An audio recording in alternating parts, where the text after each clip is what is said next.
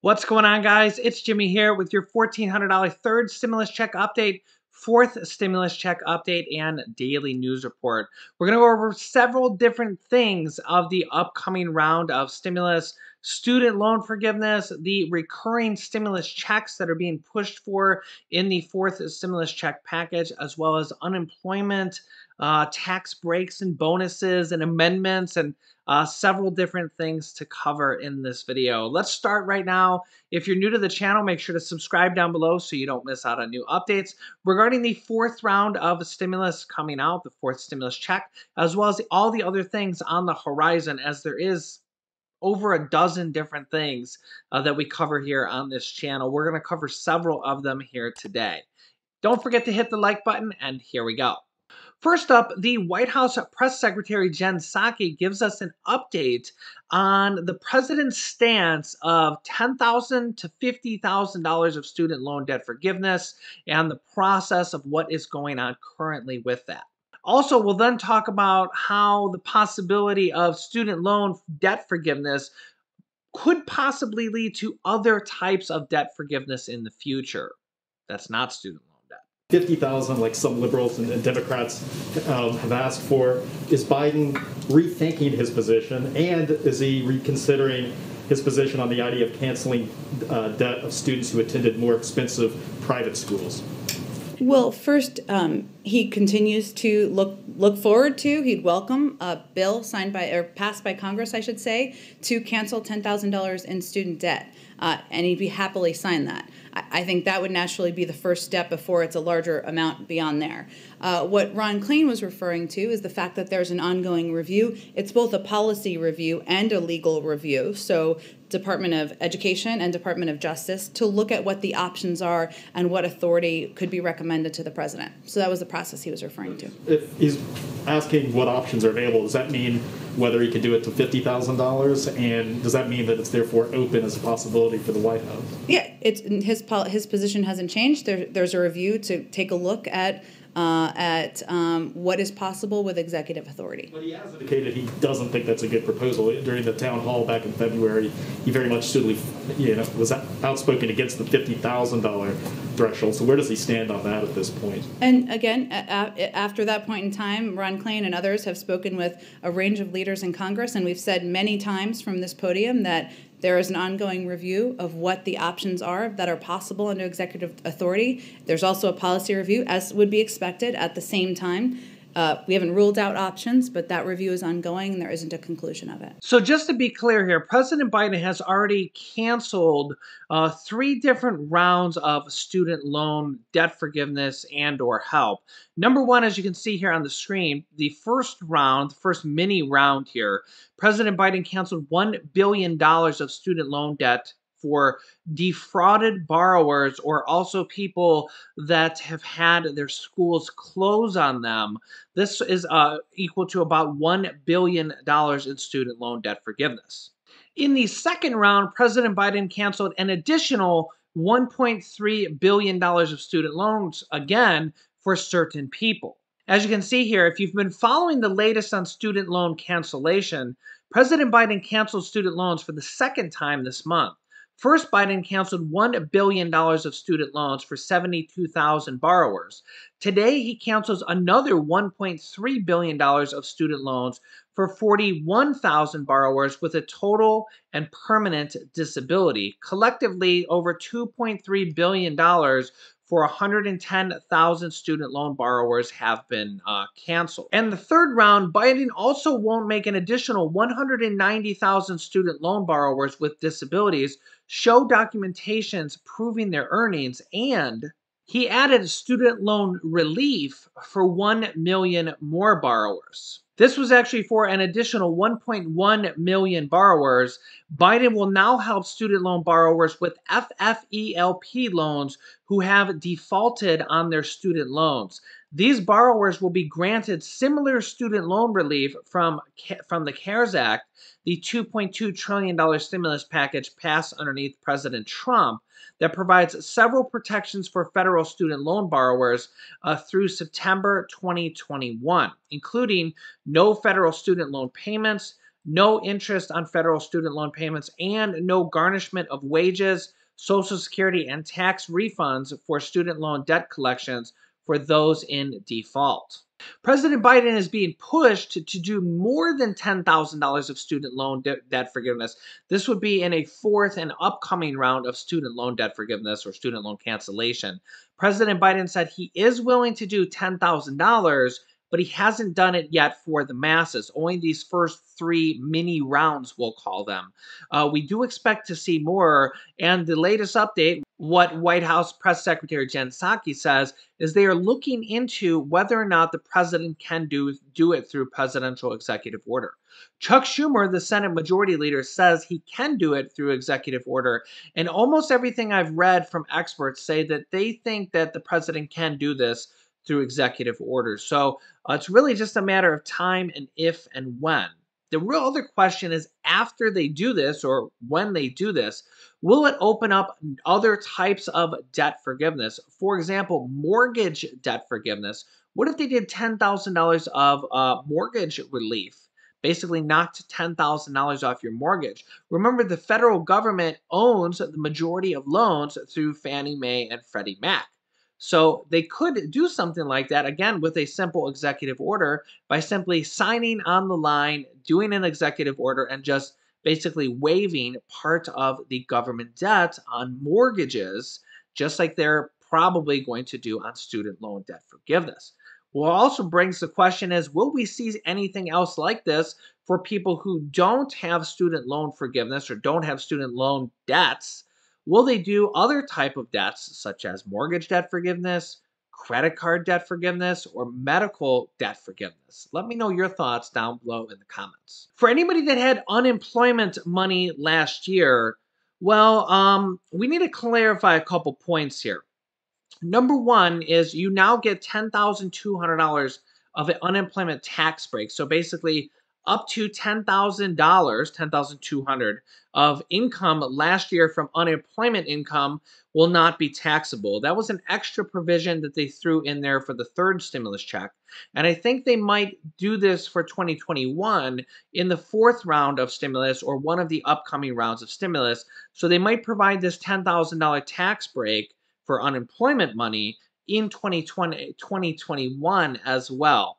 But the IRS has made a very confusing statement over the last 48 hours here that I want to make clear for you guys. So number one, they said an amended return was not needed to get the $10,200 unemployment tax break. Now they're saying an amended return may be needed to get the full refund of a $10,200 tax break. Let me clarify. So there's a couple scenarios where you may need to file an amended tax return. So number one, if you're looking just for the extra stimulus money or the extra tax refund money from the $10,200, the IRS says they're going to process these automatically and you don't need to file an amended tax return. That's what they say, but again, this could change in the future. The IRS is very far behind, and I'll keep you up to date on if that happens and when to expect the money. They say they're going to start doing that as early as May, but I'll keep you up to date on that. But the other thing is that because your income gets reduced by $10,200 if you have at least $10,000 of unemployment income, the average person from last year had like $16,000. So it is the vast majority of people that have at least $10,000 of unemployment income and or unemployment bonus money. They're combined, so it's the total of those.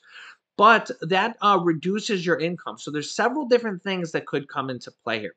Number one, if you got a reduced stimulus check for in the past, and so this is for stimulus checks 1 and 2, because your income was high enough, it was between 75 and 100,000 in the past, and you got a reduced stimulus check last year. But now reducing your income by that $10,000, because that basically takes your income down. Let's say you had $80,000 of income last year for 2019. And now you get that $10,000 tax break, so it takes you from 80,000 down to 70,000. So you would actually get more of a stimulus check now because you'd be below the $75,000 threshold where your stimulus check starts to get reduced. That the IRS will not automatically amend your tax return for and give you that additional money.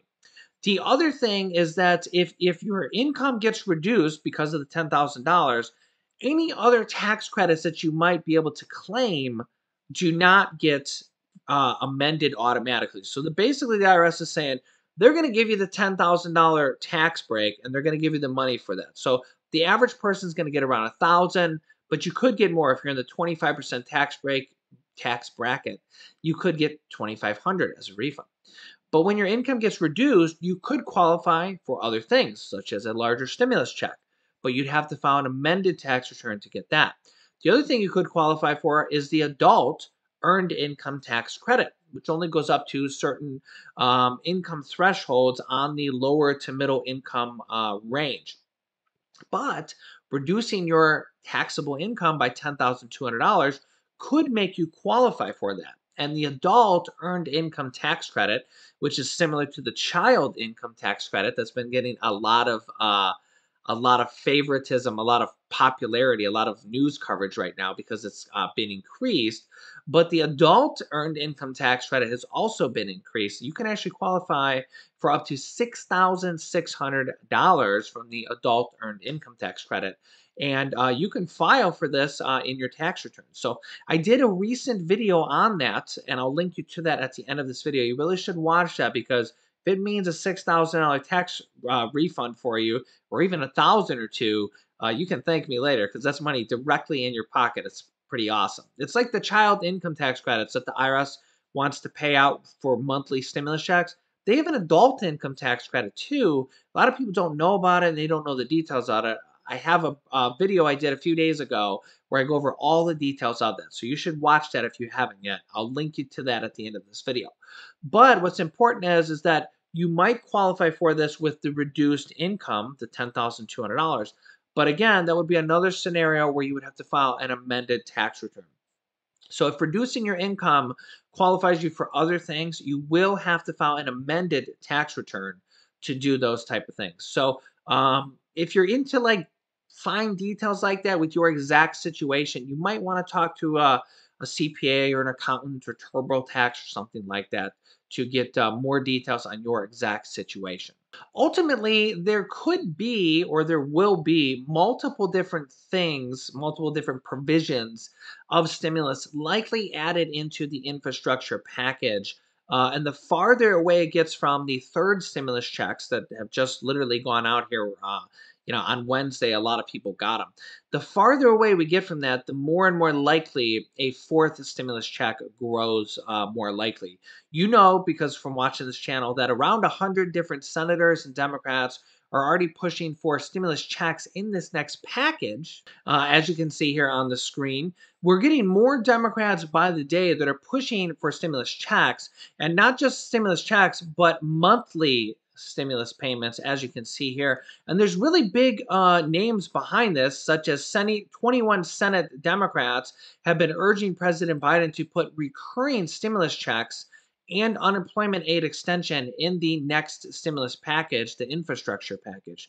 And I think that the more time that we get away from the third stimulus check, the more likely it grows that they will pass at least a single stimulus check in the next package, if not the recurring stimulus checks that they're pushing for in this next package, as high as $2,000 per month. We have a lot of people on board with this $2,000 per month, including Senate Majority Leader Chuck Schumer and Senator Elizabeth Warren and Senator Bernie Sanders. So Nancy Pelosi has not said anything about this, but I don't see why she would be against this, as she's definitely pro-stimulus.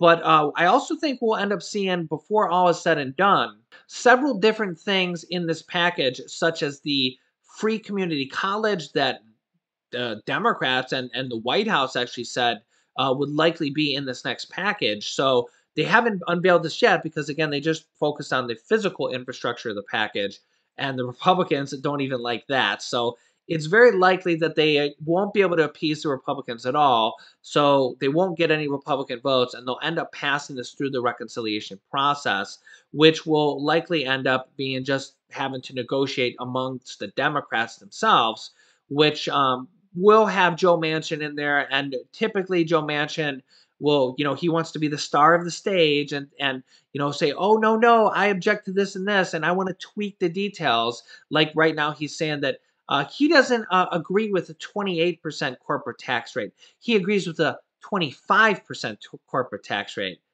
Like, what's the difference to him, right? Like an extra 3% between friends is whatever. He's just like picking a random number out of the air that he's okay with, but not okay with.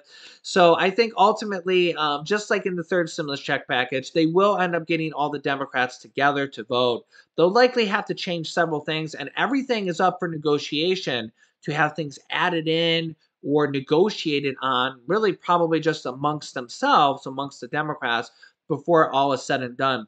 And I think before all is said and done, we will see multiple different things or provisions in this next package.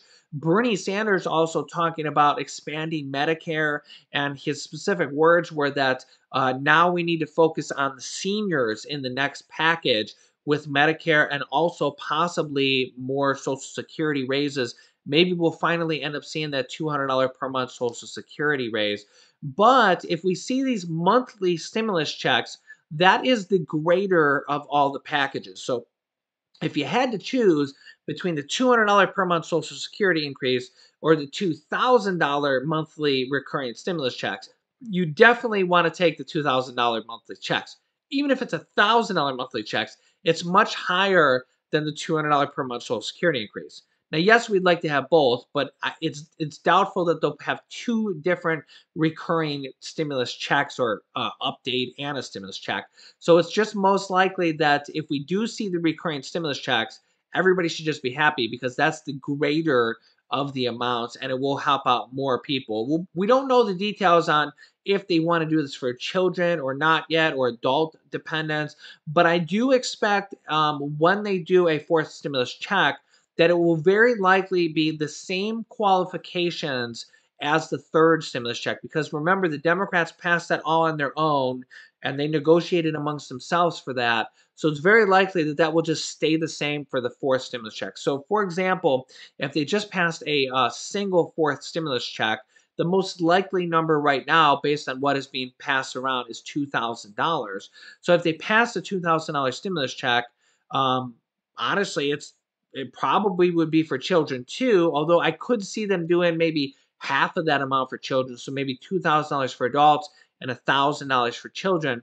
And I do expect them to include adult dependents and college student dependents again this time around because the Democrats are the one that threw that in the third stimulus check package. So I don't see any logical reason why they would remove that for the fourth stimulus check.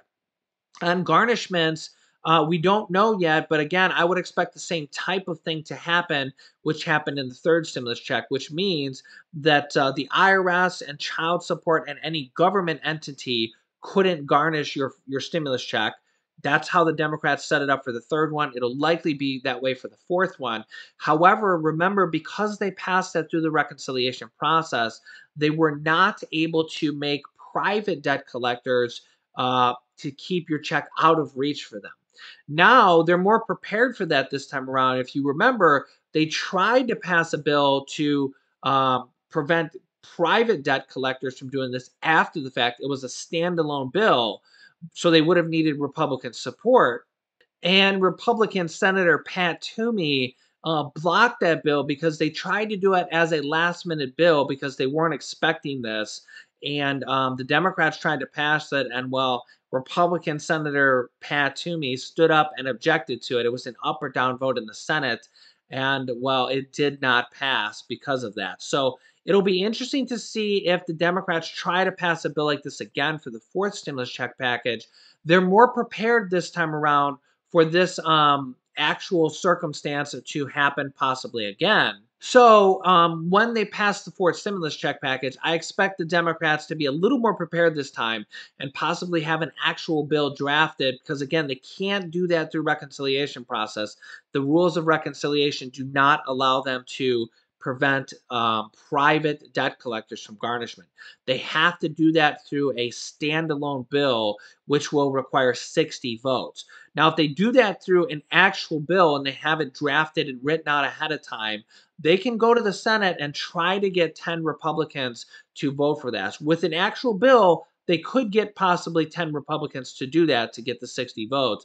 Last time, they just did it as a last minute push with an up or down vote on the Senate, not an actual bill, because they really were just trying to get it done quickly, and it was objected, and then the bill kind of died from there. So it'll be interesting to see what happens in the future. I'll keep you up to date on all the upcoming stimulus provisions in the near future. Let me know your thoughts down below in the comments. Make sure to share this video with your family and friends so that they know about what is coming out in the potential future round of the next stimulus check and the next stimulus package. There's a share button down below that you can share this link with your friends and family through message or Facebook or Twitter or anything like that. Also, make sure to subscribe down below so you don't miss out on new updates, and click the bell icon to all notifications to get reminders when we go live with new videos, which is every day at 10 a.m., 3 p.m., 8 p.m., and 11 p.m. Eastern Standard Time.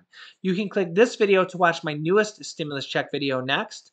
And this video is about the adult earned income tax credit, how to claim that, how it works, and how you could get up to $6,600 back as a tax refund. So click on one of those videos next. Thanks, guys, and I will see you in the next video.